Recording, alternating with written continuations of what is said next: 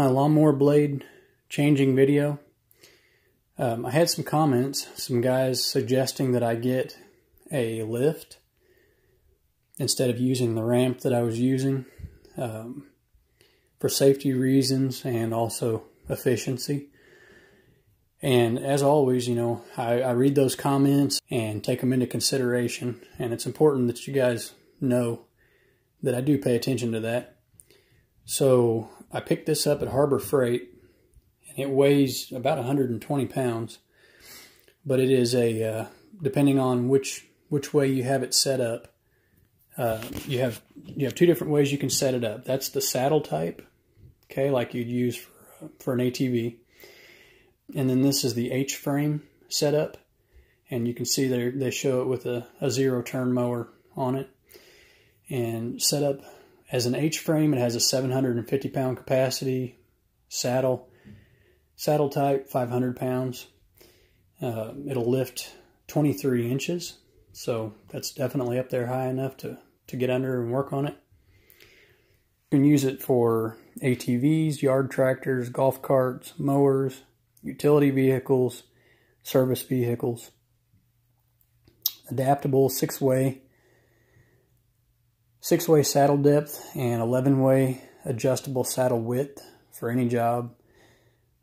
Stability, integral load limiter prevents overload, 3-way safety lock for rock solid support, and strength, heavy-duty hydraulic ram lifts up to 750 pounds. So, and it claims the most versatile jack in its class. And this is FISCHER brand. So anyway, they had one on display. I looked it over. I really liked it. Liked the way it was put together. It looks like it's definitely strong and durable. They had it priced at I believe it was $210 after tax. You know, about $220, and that's pretty comparable to the other jacks that I've seen.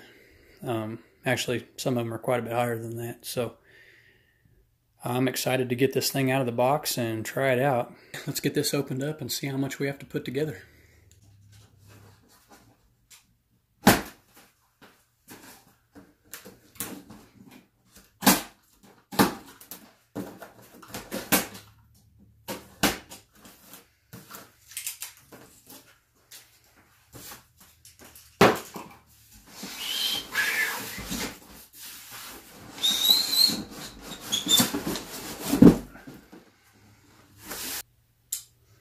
Fun.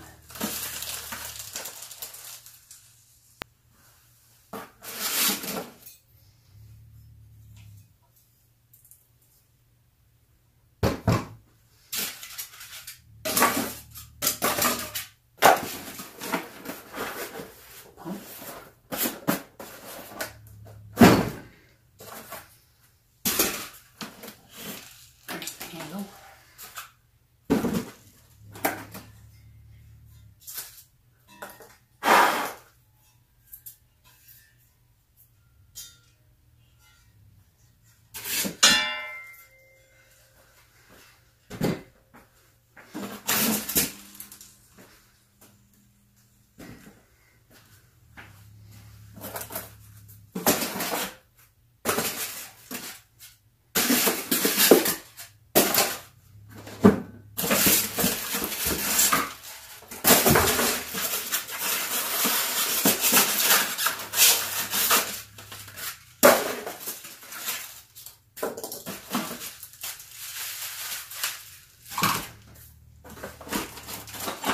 Hardware kit.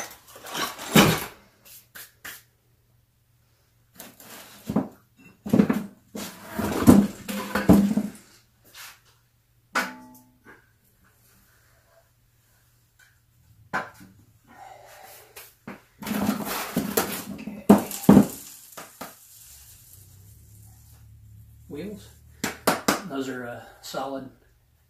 They're rubber, but they're solid.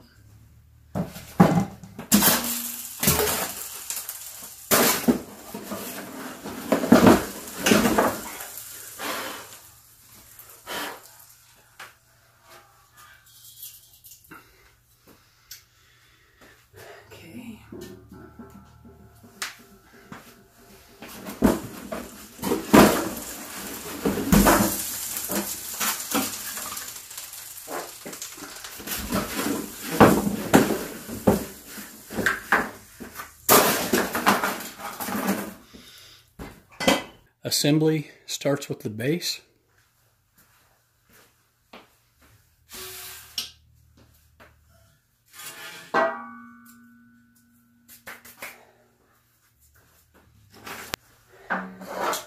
Okay, and next this.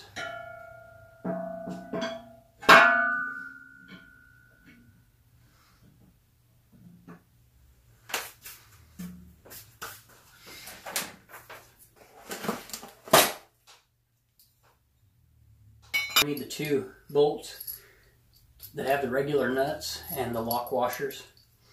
The two bolts with the lock nuts are for something else.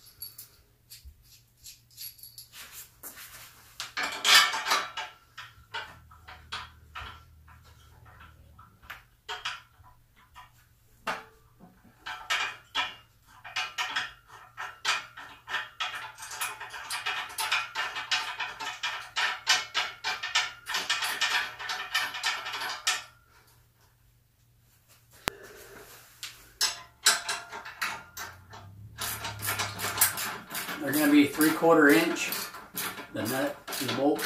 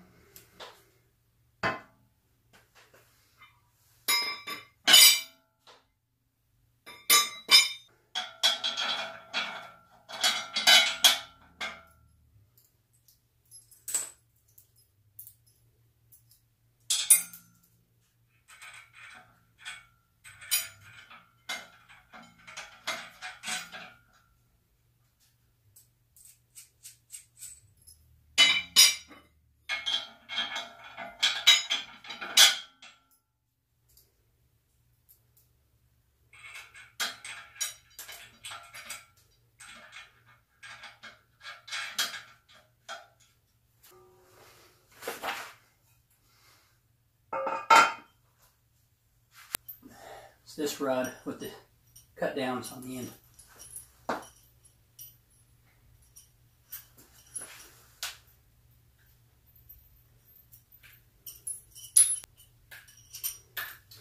All right.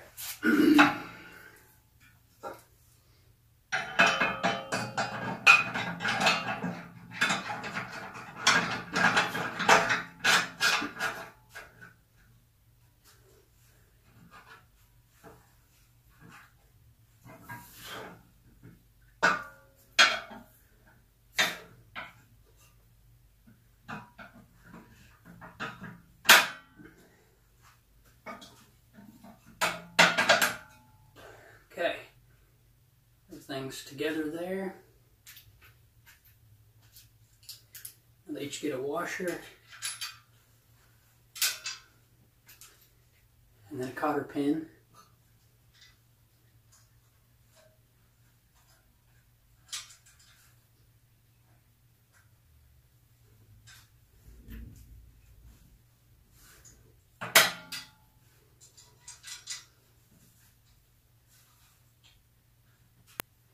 Now that's on, this gets attached next.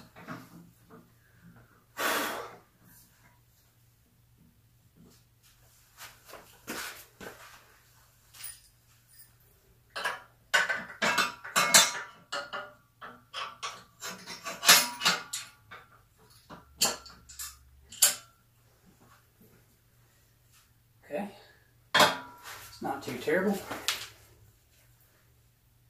Washer.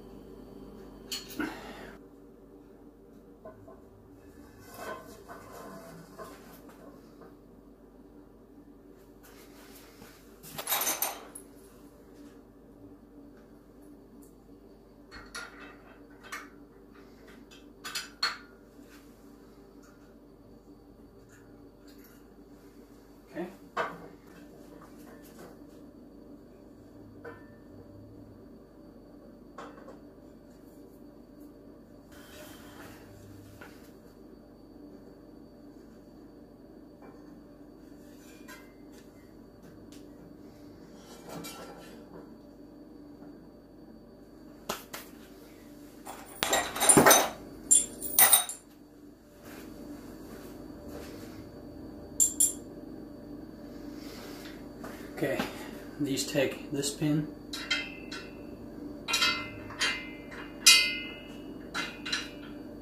Okay. Now, of course, these adjust in and out, so depending on the width of your piece of equipment. Then these.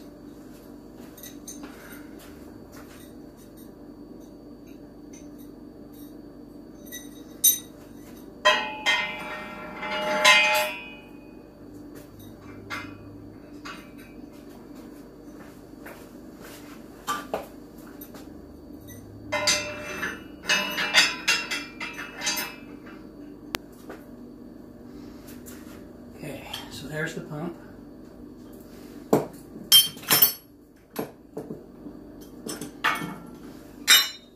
And then this foot pedal is going to go in here and bolt in. And those are the two pins I'm going to need to mount it on.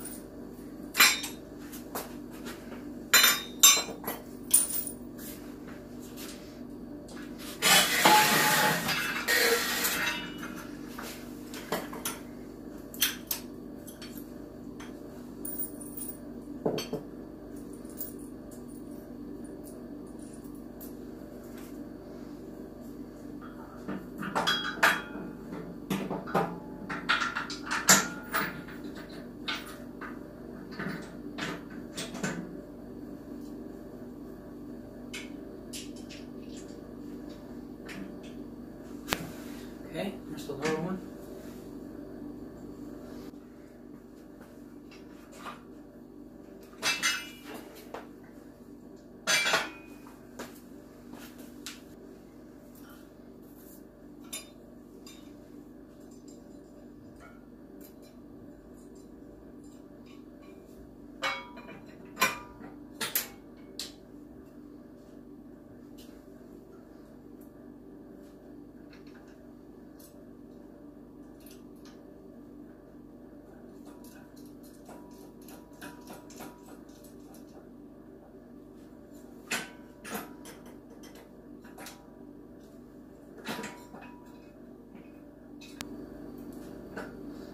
Okay, finally, I had to get that jack in just the right position where I could slide the pin through.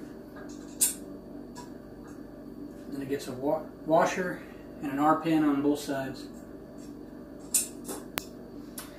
Okay, now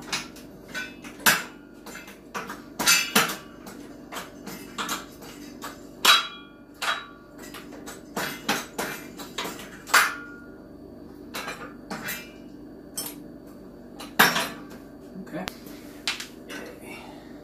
Yep, it's gonna be a 1/2 inch.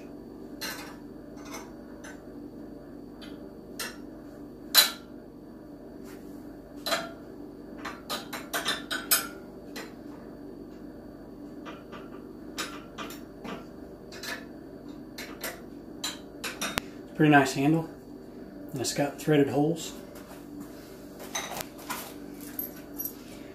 You're going to have a bolt, washer, and a lock washer on each one.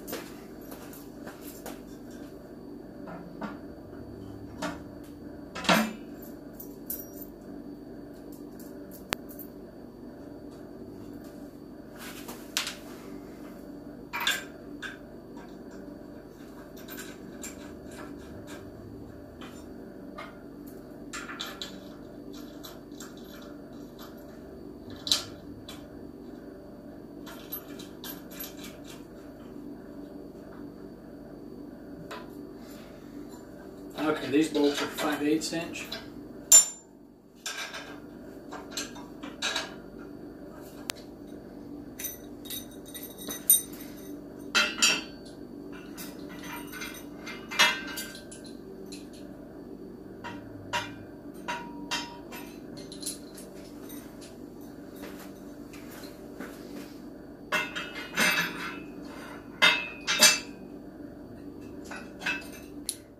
These two bolts with the lock nuts for the wheels.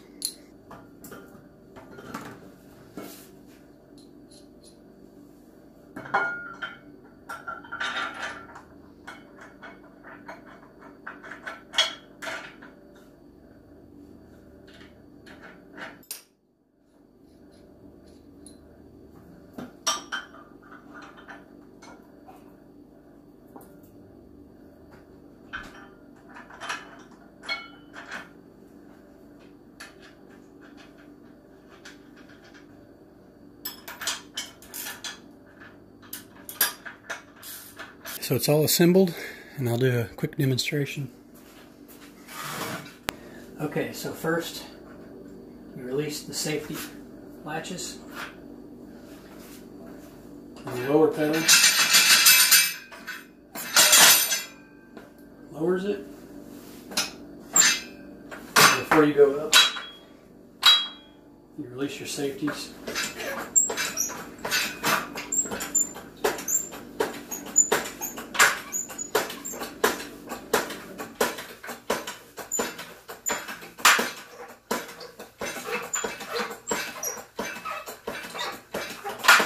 So you're at the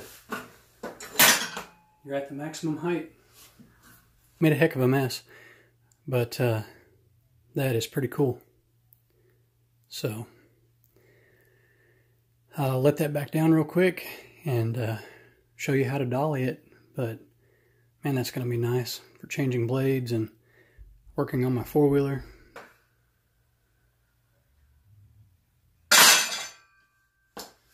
Okay, once down.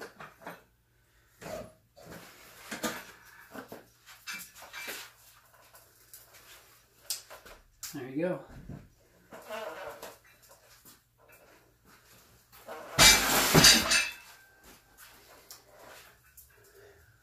Wheel it around however you like.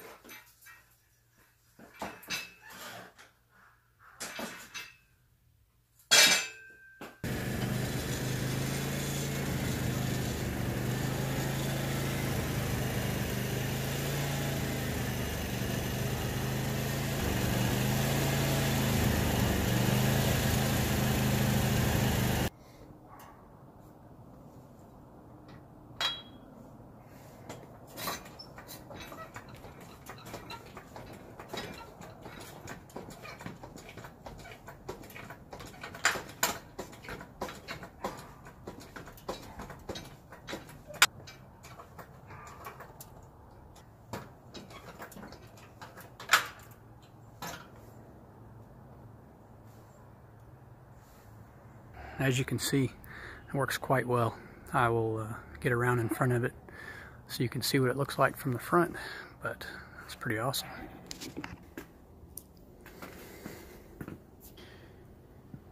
Here we are in the front. You're supposed to run a safety strap from here to the front of your unit, and that keeps it positioned properly. But I didn't do that, so I'll have to do that if I'm actually working on something. But there you go. That is every bit as much space to work as I had before, and much safer as long as I have the safety strap on there. So anyway, pretty happy with it, and definitely recommend it. Thanks for watching, guys.